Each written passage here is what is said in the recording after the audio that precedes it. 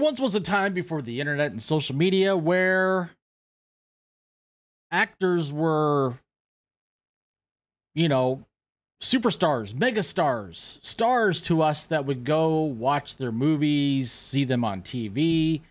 And it's because actors back in the day, for the most part, were pretty, they would conceal their politics, their political affiliations. They wouldn't talk about any of that stuff in the public. We really truly didn't know who these people were. We just knew we saw them on the big screen or on the small screen. They were larger than life. They were stars. Then fast forward to the internet and social media, and then we get to know some of these people. And we find out that most of them are pieces of trash and don't like us. We'll use Mark Hamill as an example.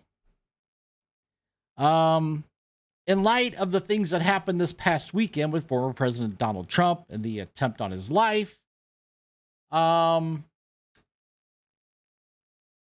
appeared at the RNC convention last night. He had a rather large bandage on his ear from where he was, Blackbird term, shot.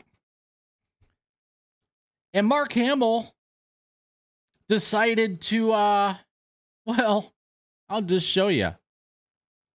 He decided to make fun of it. First appearance of ludicrously oversized ear bandage, apparently not needed prior to tonight. Ear emoji, laughing emoji. And needless to say, Mark Hamill, who has, I would say, an enormous case of TDS. Needless to say, I think he's a piece of shit. That's my opinion. You can share your opinion of him down in the comments below. Or even if you disagree with me, you can share your comment down below. He's getting just eviscerated on social media.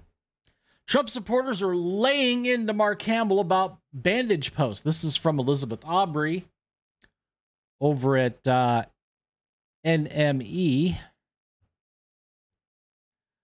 Some supporters of Donald Trump are criticizing Mark Hamill online following a post from the Star Wars actor about the former president. There was a failed assassination attempt on Trump at a rally over the weekend that was back on Saturday, July 13th, during which a shooter fired at the former president. The shooter grazed Trump's ear and killed one at the rally.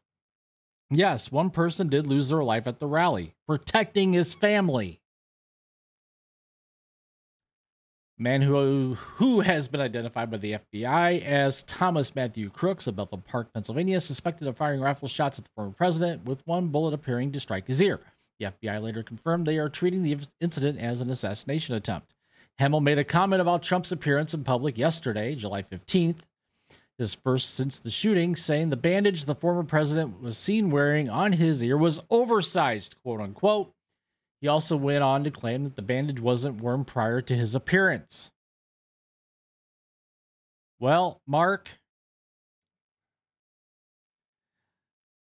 here we go. You ever get shot, Mark? Just shut the fuck up. It's so depressing how lame Luke Skywalker is in real life. Mark Hamill is a weak little man that is filled with hate and anger. Mark, did you ever visit a certain island owned by a certain financial banker? Better question is, how many times did he visit that island?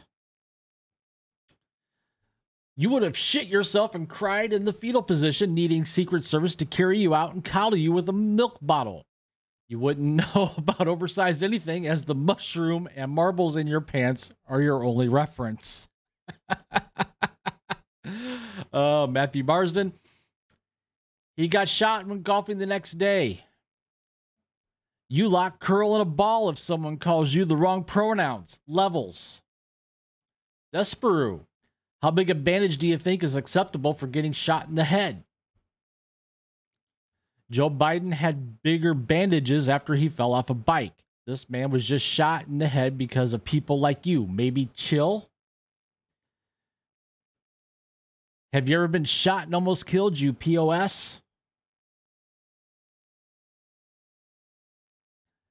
Your dude hid in the basement during a pandemic that had a 99.8% survival rate. Trump is out in public hours after being shot by one of the lunatics in your party.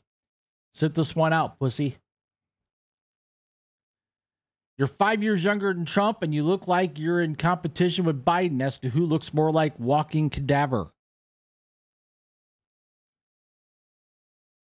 Did you hit send tweet and then look around for people to applause? D-Day Cobra, you're a sad and pathetic person. So there you go. Mark Hamill. I would say not the brightest move. Of course, we expect that from Mark Hamill. He's not a very bright individual, in my opinion. Now, just for reference, this video is of Trump walking into the RNC as Lee Greenwood is singing God Bless the USA. Now, I'm not going to play the audio because I'll probably get copyrighted for the music. But this is probably, I would have to say, the most somber I've seen President Trump. I mean, it's been an emotional weekend with the attempt on Saturday. Then he got the news yesterday that one of his cases, the Jack Smith case, the classified docs case, was dismissed. And some people said he looked tired. I think he's wearing his emotions on his sleeve right now. It's been a pretty emotional weekend, or a few days. So let's just check this out here.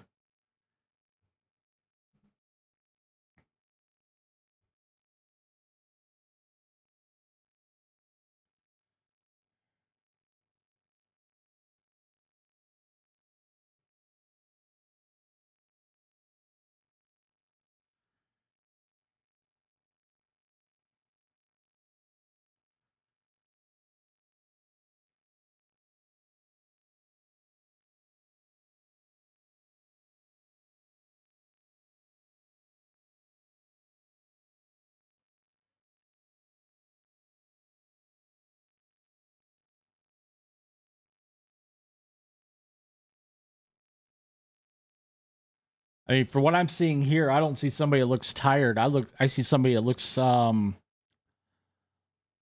very appreciative, as far as the support and outpouring that him and his family have received in the last few days. That's my take on it. But what do you guys think? Comment down below. What do you think about Mark Hamill's comments? Share your opinion. Love to see what you guys have to say out there. While you're at it, please take the time to smash that like button, subscribe to the channel if you haven't already, hit that notification bell so you don't miss a video, share this video out there with your friends and family, and with that, I will catch you guys later.